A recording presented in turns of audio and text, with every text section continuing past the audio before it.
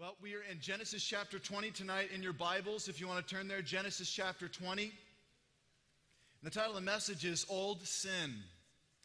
We've been working through a series I've titled Genesis in the Beginning God, because Genesis 1:1 says, in the beginning God created the heavens and the earth. This book of Genesis is all about God. This book of the Bible is all about God. Sure, there's stories of man in here and women in here, but ultimately, it's just about them messing up all the time. And God showing up and saving the day over and over. Because that's what humans do. We drop the ball, we sin, and God comes and saves the day. It's the message of redemption in the gospel over and over and over throughout the Bible. And so as you read and study through the scripture, you need to be looking through, seeking for attributes of God's love, attributes of this message, characteristics of the gospel, and we will see it once again tonight. Last time we were together in the book of Genesis, we saw God destroy Sodom and Gomorrah. Do you remember? The wicked city, the rebellious people who hated God. But not only did they hate God, but they were displaying such wicked things upon each other. They were raping, killing, stealing from, abusing each other. Chaos in this city, completely depraved, and far beyond turning to God. God said, I cannot allow this to go on any longer. I will destroy this city because they are just destroying everyone, destroying people. And remember, he saved Lot and his two daughters. Made it out, but Lot's wife was left. Well, Lot, instead of going back to his uncle Abraham and staying there with him where it's safe, you know what he does? He goes and stays in a cave. Remember? He stays in a cave there with his two daughters, secluded away from society, away from those who are righteous and holy. And he ends up, some really wicked things happen there in that cave. The text told us that the daughters got their dad drunk. And the daughters slept with their father and became pregnant. And that is how the story ends of Lot and his family. Is that sad or what? Because of the bad example of Lot and because of the tendencies of the culture in Sodom and Gomorrah, it infected his family so deeply that they were prone to do such wicked things. They thought it was okay. They thought it would work out just fine. But Lot goes down as a man who sets a terrible example for his family. But tonight, we will see the grace of God on display again. The story of Abraham, Lot's uncle, picks up. Yes, Father Abraham. Remember, Abram, now called Abraham, has been promised a son. Do you know how old Abraham is in our story now? He's 99, 100 years old. His wife is 90 years old. They are old, yes, up in age, up in years. But God has still promised them a child. And he has made a covenant with Abraham that through him will come forth the nation of believers, that through him will come forth the Jewish nation, that through him will come forth descendants as many as the stars in the sky. The only problem is he doesn't have that son yet. And he's like 100 years old. And he's wondering whether or not God is going to give him that son. And so it's really sad in our story tonight. I wish it would be a story that we could see Abraham, the man of faith, do something great. But he falls right into the category of sinner once again, just like you and me. And he puts God's grace on display because of his great faults. Tonight we will see Abraham get himself into trouble, needing God's grace. The sad thing is, Abraham will fall in to the exact same sin that he fell into before. The exact same sin. Say exact. Exact same sin. That's why I titled the message, Old Sin. Genesis chapter 20, starting in verse 1. Let's read verses 1 and 2. Are you there?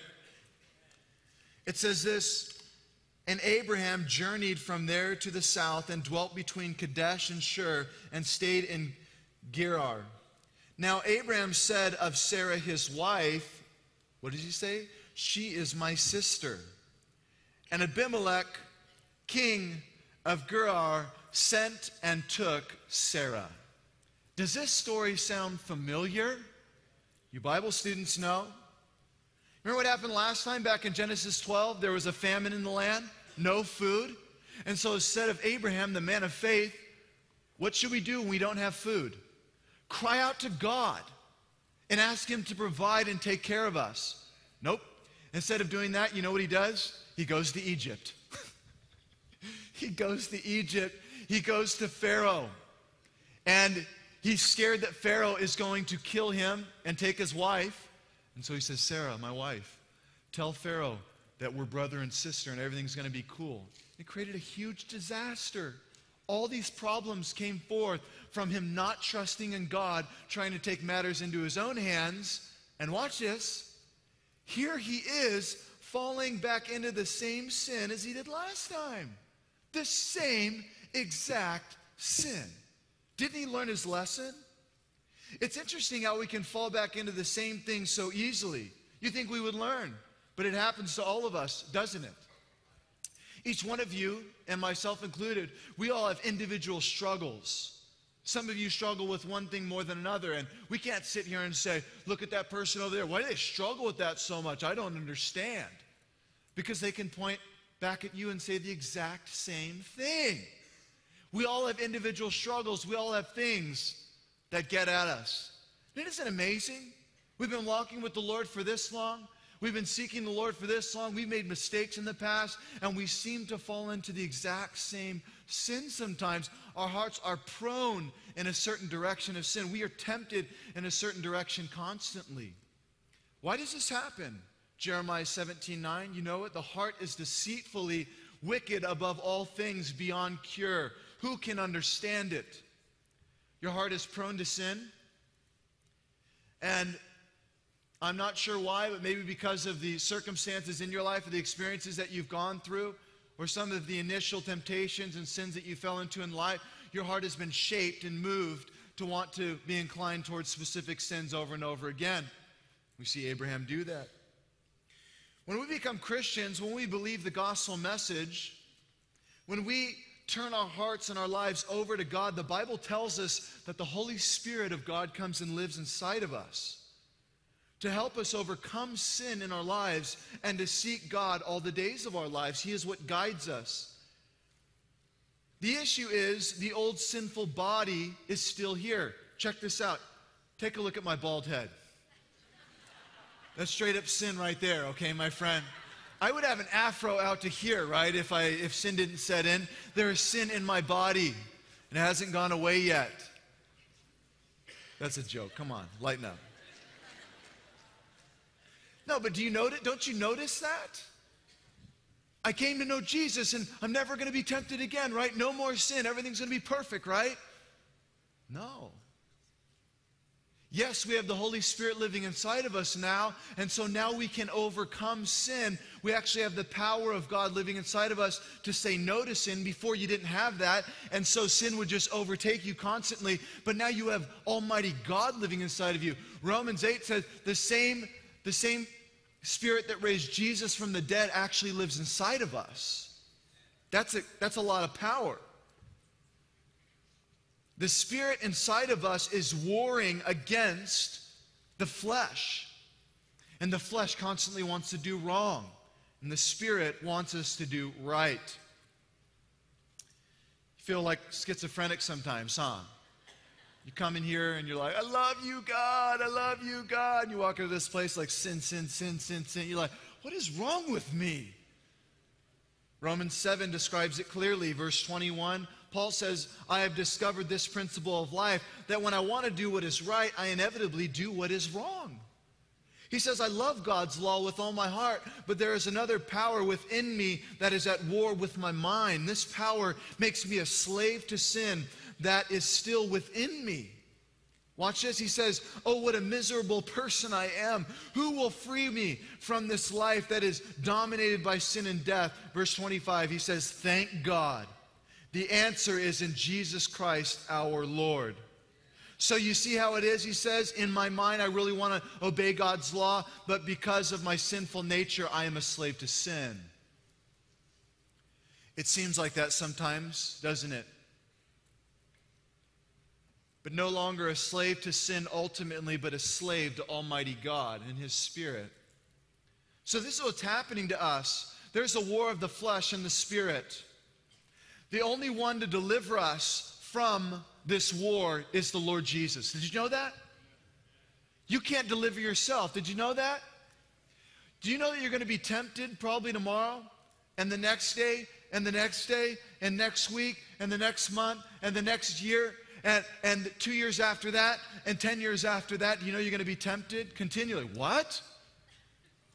That sounds like a battle. That sounds like a war that's never ending. Yes, it will not stop until we enter into heaven. But watch this. Who can deliver us from this sin? Jesus. He's the only one who can free us. He's the only one who can keep us. The only one to deliver us from this sin day to day is the Lord Jesus. We must stay dependent on Him daily. Say daily with me. Say daily with me. Daily. You must stay dependent on Him daily.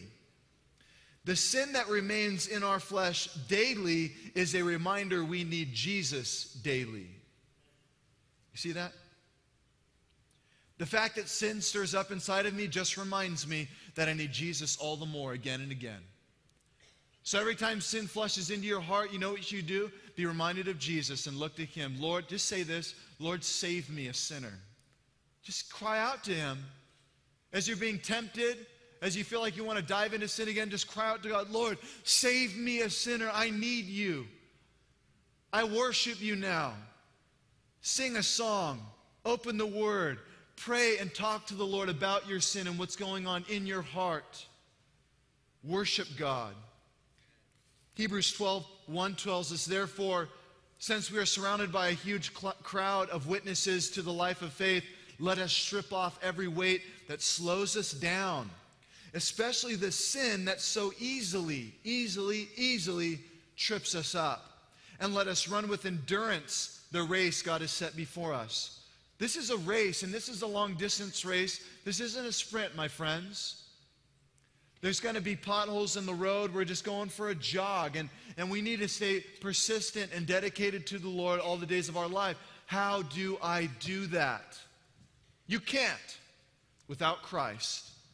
And I'm telling you tonight, the day that you choose not to be dependent on Jesus is the day that you will fall. Your heart will overtake you. This deceitfulness of sin will overtake you. And so what do I need to do daily? Depend on Jesus. Say depend on Jesus. Tell your neighbor you need to depend on Jesus. It's true, we need to depend on Him daily. So what should you do? In the morning, why don't you wake up depending on Jesus?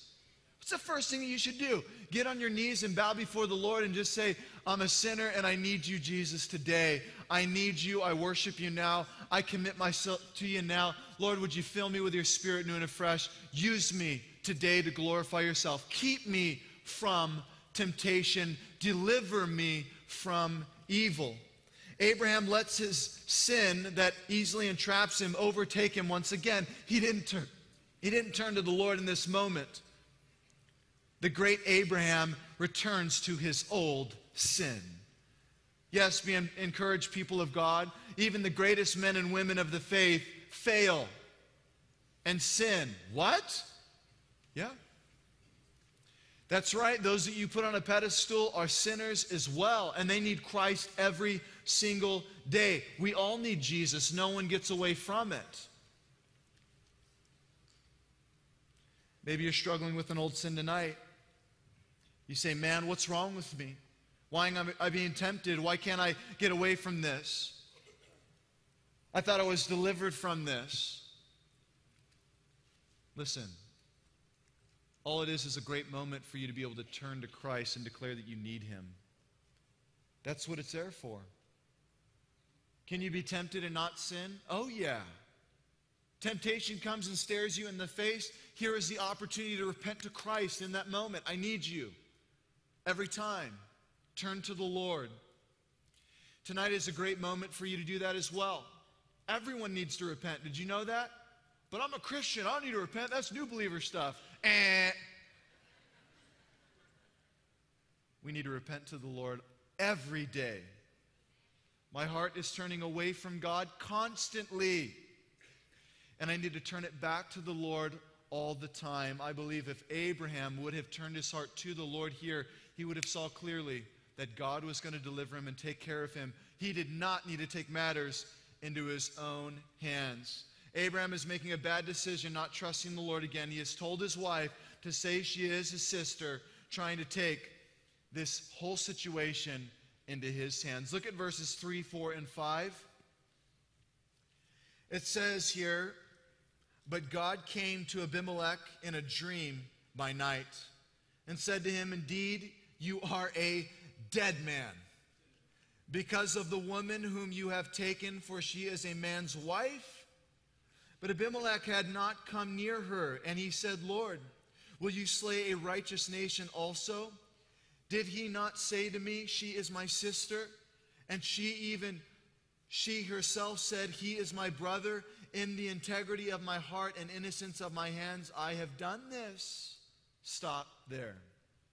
So God comes. So again, watch the picture of the story. Abraham comes in to this town.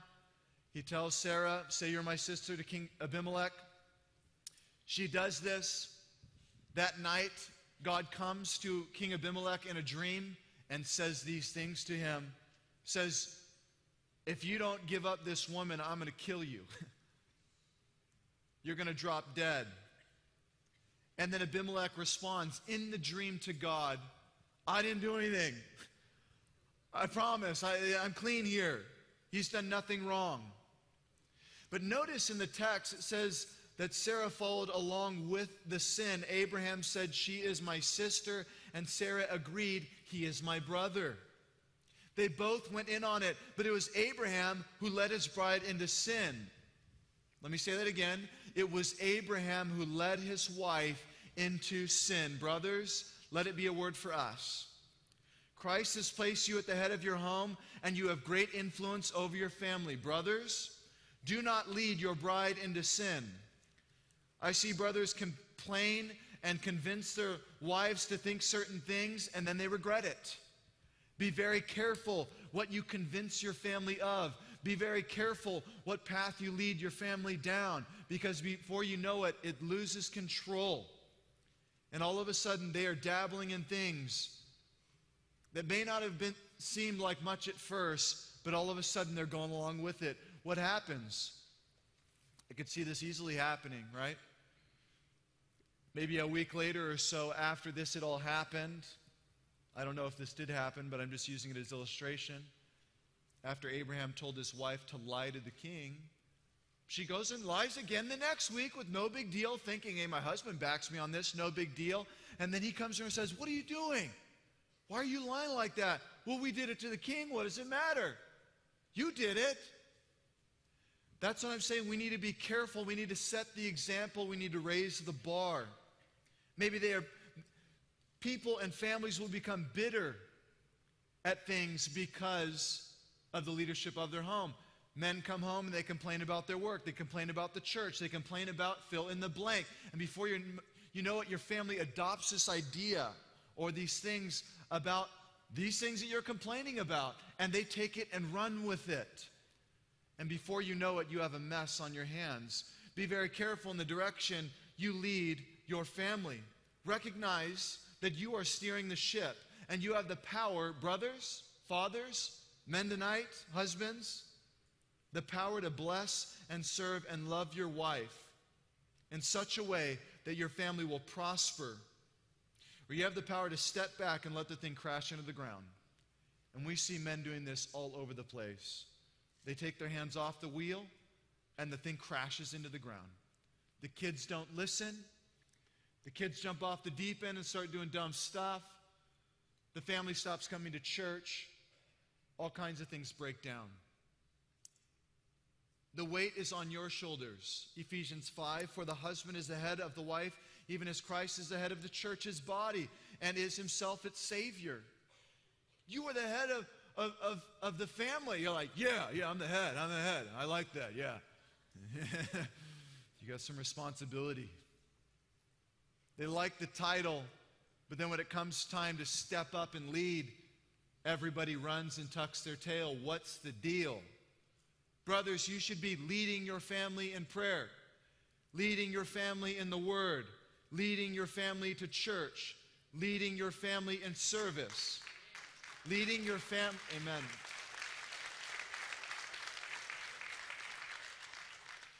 Leading your family in seeking Jesus. Leading your family in repentance. Leading your family in serving. Leading your family, not leaving, don't do that, please. Leading your family in sacrifice. Leading your family in generosity.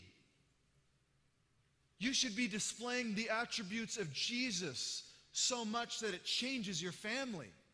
That's your calling. 1 Corinthians 11:3. But I want you to understand that the head of every man is Christ, and the head of a wife is her husband, and the head of Christ is God. This does not mean that men are better than women. Both are perfectly equal in the eyes of God, made in his image. But what it means is God has called the man to lead the family. He could have called the woman to lead the family? Sure. But for some reason, he has designed it this way. We submit to his word and his plan, and we do it. At the end of time, ladies, the men will be called forth, and they will be responsible. So do this to your husband. You take it. You take it. We're trusting you. Okay, you better lead. You better do the right thing. I'm praying for you. If the ship sinks, it's his fault.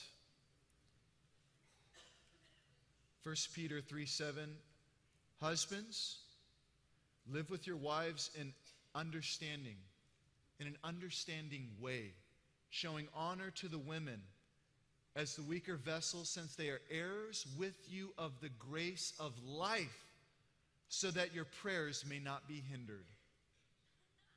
Did you hear that? He doesn't say that about the ladies. He says that only about the men. If you do not live with your wife in understanding and are not serving your family correctly, your prayers will be hindered. So serious God is about these things. Abraham made a big mistake and convinced his wife to lie instead of teaching her to trust and rely on God. What do you teach your family? When tragedy comes, when chaos comes, when situations break out, what do you teach them? Do you teach them to punish each other? Do you teach them to seek God? When the rent's due, do you go and say, get over here, we're going to pray and seek God. I'm not going to take matters into my own hands. When issues are coming down, what do you do? Abraham's great old sin is distrust in God. He trusted in himself instead of the Lord again. Distrust can have no place in the believer's heart. Isn't that our anthem? Isn't that our cry? We trust God, and the rest of the world doesn't. They trust in idols and other gods, but we trust in the Lord our God. But as soon as we start to distrust our God, we are leaving the place that we have been brought to. You see, it's the opposite of the world. The world tells us to believe in ourselves. The Bible tells us, believe in God. The world says, you can do it. You are great. You are good. That's hilarious. When I look at my life, I see who I am. I try to add up all the good things and the bad things I do each week. Fail every single week. You are great. You are good. Yeah, right? The Bible says you can't do it. You are not great. God is great. You have this thing called sin. You need God to save you from it daily.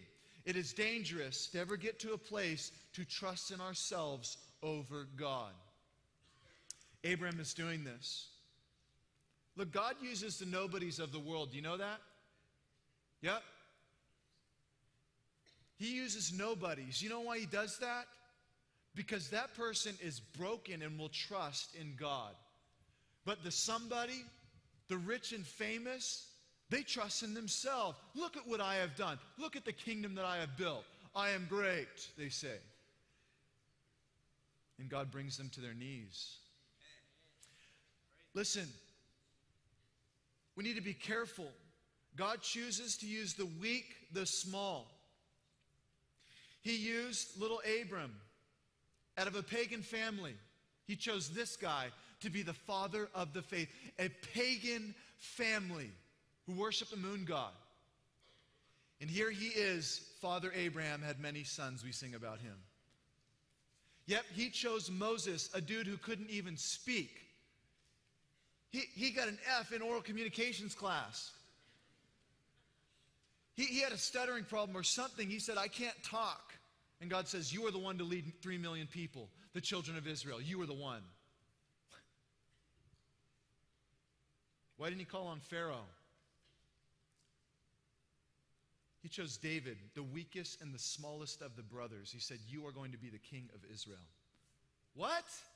Why? You want the boy playing out in the field? Yes, that's my man. What? The little guy? That's my man. Because I can use him.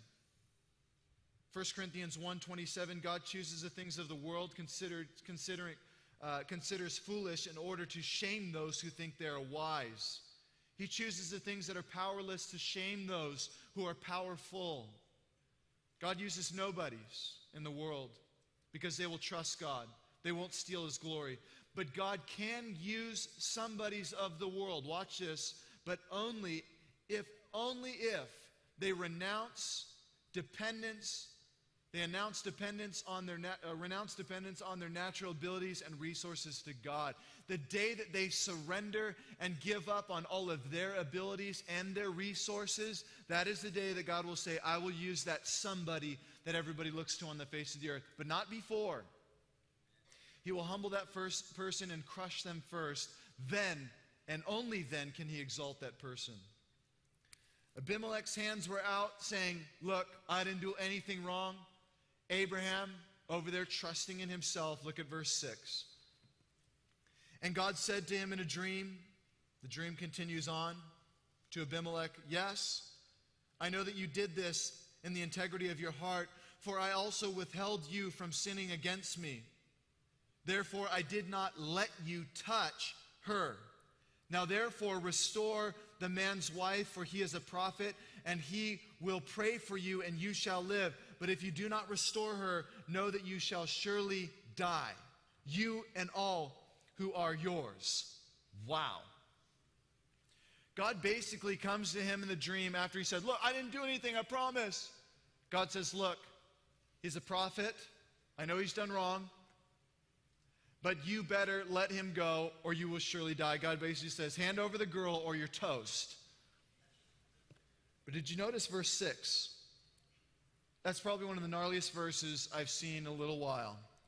He says this, God says this to the king, yes, I know that you did this in the integrity of your heart, for I, God speaking, also withheld you from sinning against me. Therefore, I did not let you touch her.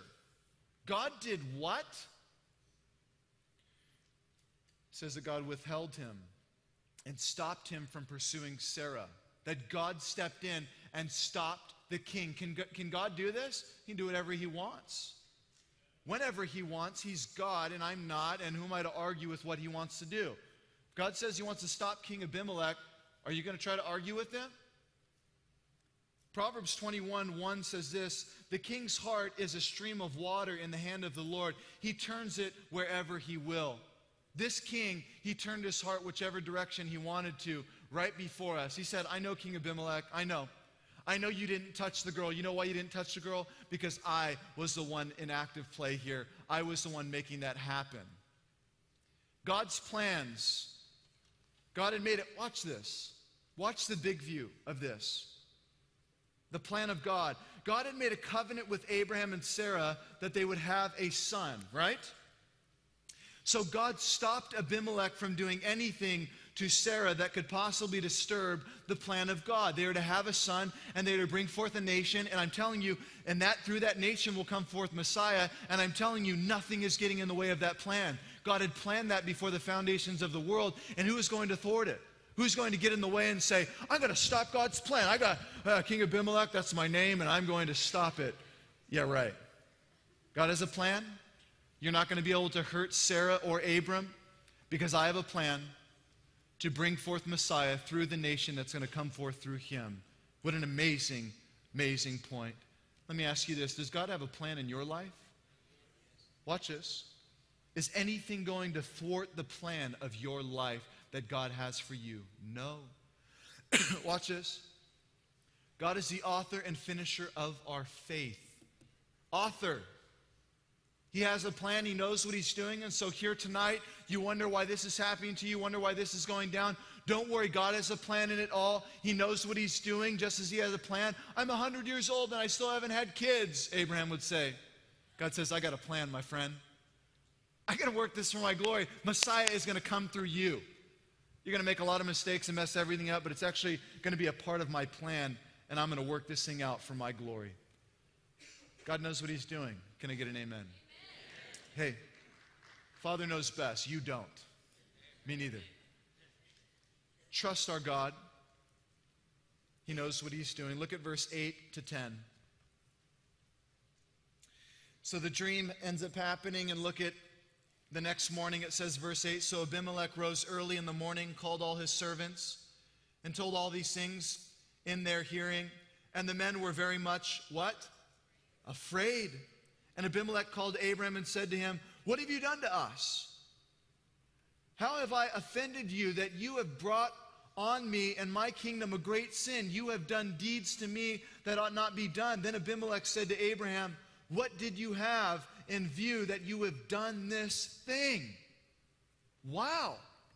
Abimelech, the king, after the dream and after talking with God in the dream, he comes forth and he says, bring Abraham in here. And he's like, dude. He didn't say dude, but I made that up. Dude. Abe. What are you doing, man? Why did you bring this upon my household? You almost got me killed by Almighty God. You crazy? Why are you doing this? I want us to notice, watch this picture. This is scary. But I almost feel this is a picture of the church sometimes. Notice the believer, here you go. The believer, Abraham, standing in front of the non-believer, supposed to be the example and the witness that is being displayed of God. Abraham lies to Abimelech. Abimelech has done nothing wrong. And here's the witness. Abraham has completely blown his witness to this king. This non-believing pagan king. And the sad thing is, this is a picture of the church a lot. How can the redeemed people of God who have tasted of his grace and love do worse things than non-believers at times? You know what I'm talking about? I don't like hearing things like, I even hear this from Christian businessmen. They will say, I don't like doing business with Christians. What? Because Christians many times aren't honest. Because they don't uphold their side of the deal. They flake out. They do all kinds of stuff. And this is the worst thing that can happen. A non-believer looking greater than the Christian in this moment. Wow. Why are the heathens doing greater things for the city than the church? How can we be a chosen people, a royal priesthood, set apart for his glory, called out of darkness and into his marvelous light, yet we do not live like it? Christian, in your workplace, you should be the hardest working person. You should be the most kind, generous, servant person in the place, in the building, in your workplace. Everybody should recognize that you shouldn't have to convince anyone. Why? Because the Bible says so? No. Because you have tasted and experienced the one who serves you and has ministered to you and loved you and forgiven you and been gracious to you and poured out all kinds of things upon you. And it should move you so much that you would want to display this type of lifestyle to the city and the place that you work in, that it would, again, it would bring God glory through your lifestyle. Matthew 5, let your light so shine before men, they would see your good works and give glory to your Father who is in heaven. Let me ask you this. Has anyone ever given glory to God for the way that you work? Given glory to God for the way that you live? Or are you the one lying behind the scenes? Are you the one stealing from your boss and the other employees know it. Anyone who shows up late all the time and doesn't work hard, and you make excuses and you complain. Really? And you've tasted of God's grace? We got to be a different people.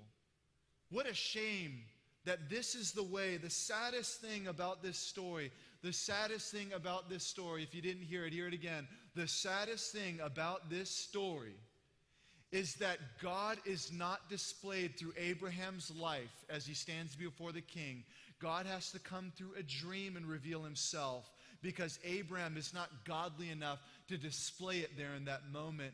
And one of the saddest things that has happened in the church today is that God has to go around the backside to save people because the church is not living for the gospel and for his glory. There's something wrong, church. Have you tasted of God? I pray that it would move you so much you say, how can I not display his attributes in my life? How can I not live this way? One of the greatest stumbling blocks for people in the world, one of the greatest stumbling blocks for people not believing the gospel is hypocritical Christians. Yep. So maybe mom and dad didn't display it in their life, and they're so bitter at it now. And they say it's an intellectual problem. They say, I'm an atheist, I don't believe there's a God. Yet they're so bitter at dad or mom or family member because they were a pastor or they were a Christian and they displayed the gospel so terribly. Their life was not known as a life of grace. I hope nothing but God's grace moves you tonight to want to live more for his glory. And that you would say, Lord, please, I pray, I don't want that to be me. I want to live for your glory. Look at verse 11. To verse 13, and Abraham said, because I thought, here's his reason. He says, why have you done this? Abimelech says, why have you done this to me, Abraham? Here's the lamest excuse in the book. Right now, we should read in the text, God came down, his hand came down from heaven and slapped Abraham in the face. It's not there, though. It should be. Look at this. Verse 11, lame-o excuses. And Abraham said, because I thought surely the fear of God is not in this place. Really? The fear of God is in this place. He was scared to death in the dream, so much so he calls all his servants in, and he's about to do something radical.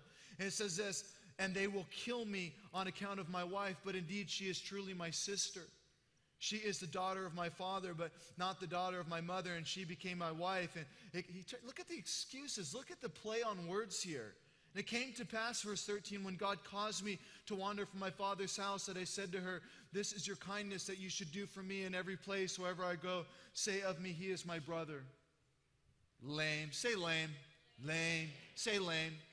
You know what he should have said? I have sinned before Almighty God. That's what has happened here. I did wrong, and I'm sorry, King Abimelech. I have been a terrible witness as a Christian. And there are some of you here tonight, maybe you need to make that statement to your family or to your friends or in your workplace, and then you need to start living for God's glory.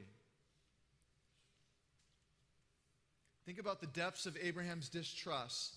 God promised him a son. This is how far the distrust is. God promised him a son and a covenant.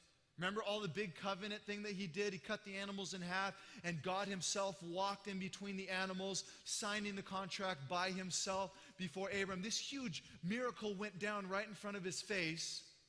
I promise you a son. You will not die. You will be alive. You will have a son, and through him will come forth descendants as many as the stars in the sky. That promise has been made. Look at the excuse. I thought I was going to be killed.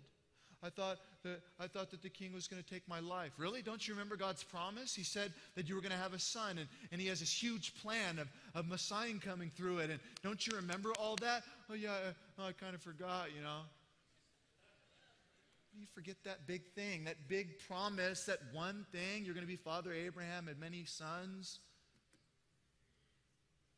This is how big, how deep the distrust is. It's spitting in the face of the covenant that God made with Abraham. Again, I think God should not slap him once. God should take off the glove.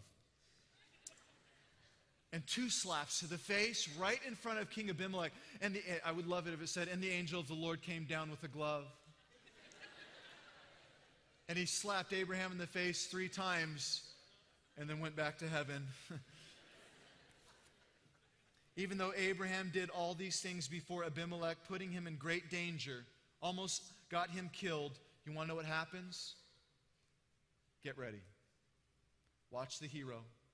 Watch the king. Watch God be put on display now. His grace is about to be displayed. He should have been slapped in the face, but take a look at verse 14. Are you ready? Strap on your seatbelts. My favorite part. Then King Abimelech took out his sword and killed him. No, it doesn't say that, does it? Take a look. What does it say? Then Abimelech took sheep, oxen, male and female servants, and gave them to Abraham, and he restored Sarah, his wife, to him. And Abimelech said, see, my land is before you. My land is your land. Mikasa is Sukasa. Dwell where it pleases you. Then Sarah, he said this to Sarah. Look at this. Then to Sarah he said, behold, I have given your brother. He calls him brother. 1,000 pieces of silver. You know what the payment should have been according to the law? 50 pieces. 50 pieces. He gave him 20 times the amount of silver. Indeed, this vindicates you before all who are with you and before everybody. Thus she was rebuked. So Abraham prayed to God, and God healed Abimelech, his wife, and his female servants, and they bore children. For the Lord has closed up all the wombs of the house of Abimelech because of Sarah, Abram's wife. Wow. Isn't that amazing? God moves Abimelech to now bless Abram. I can't even imagine what's happening. He's sitting there looking like an idiot. And he's like, here's some oxen. Here's a bunch of animals. Here's a bunch of servants. And here is 10 million bucks.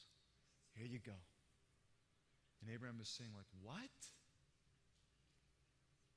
Man is not the hero, my friend. We mess everything up. If it was according to the world, this story, the king should have killed Abraham. But instead, God stepped in as the hero and saved Abram, though he didn't deserve it. And is that not the story of our lives? I'm telling you tonight, you have come here, and I know already, because I know people, you have sinned before God. You have messed up everything. And God should put us all to death for the sins that we have done. We should be sentenced to hell. We have sinned greatly before him because he is a righteous and perfect judge. We deserve it. But you know what he's done instead? He said, no, I'm not going to put you to death. I'm not going to punish you. You know what I'm going to do? Here, let's bring my son over here, Jesus. I'm going to punish him, and I'm going to put him to death, and I'm going to throw him to hell so that you can go free, so that your sin can be forgiven, so that you can receive heaven, and so you can have all the blessings and promises and go free. What? Yeah, you did all the wrong. You deserve punishment. And God says, I'm going to punish Jesus. I'm going to punish my son for your sins. That's grace, my friend. That's what God has done here tonight for many. I would hope you would be like Abraham ultimately, as he is a man of faith. He's not the best guy. He's just the guy who calls upon God to be saved. And I pray that you would do that now. That you put away your old sins, the things that haunt you day and night, and that you would turn to the Lord Jesus with all of your heart now. God wants to bless you. God wants to give you grace. Let's pray. Let's go before him.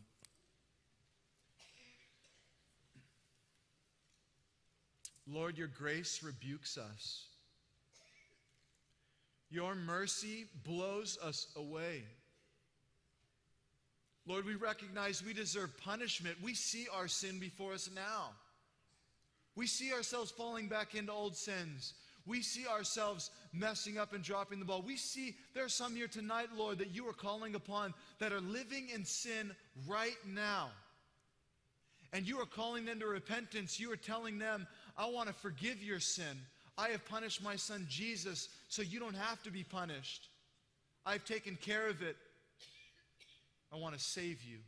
I want to give you the gift of heaven, and I want to pour out blessings on you and promises on you. I want to be committed to you forever and ever. God is declaring tonight through his word, through the gospel.